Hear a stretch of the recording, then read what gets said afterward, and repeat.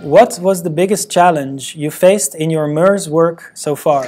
The biggest challenge that we faced comes from the fact that MERS-CoV is a new emerging disease. So many research and studies are still ongoing to fully understand the epidemiology of the virus. At the animal side, animals are asymptomatic, so this by itself is a challenge. Also, from our research, we found that animals can become reinfected.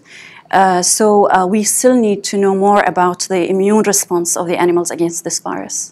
The One Health approach revolves around collaboration and is a driver of control and response models to outbreaks of transboundary zoonotic and emerging animal diseases. We have heard of discussions on the upcoming series of Abu Dhabi-based exclusive studies on MERS-CoV, presenting a leading global model shaped by collaboration between concerned partners and driven by the One Health approach. What does One Health approach for MERS look like? Well, here in UAE, there is a continuous communication between the animal health sector and the human health sector at the local level, at the emirate level, as well as at the country level. So we have an emergency plan with well-defined roles and responsibilities, and we are connected by a notification system. So if there is a positive case, we together initiate integrated rapid response.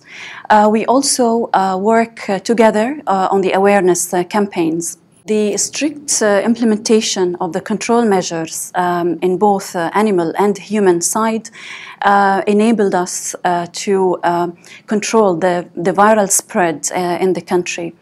In addition to that, we work together in research and studies. When can we expect these studies to be published, and how would their findings help other countries in the region? Many of these studies have already been published with interesting findings to add more knowledge to the disease and identifying the risk factors.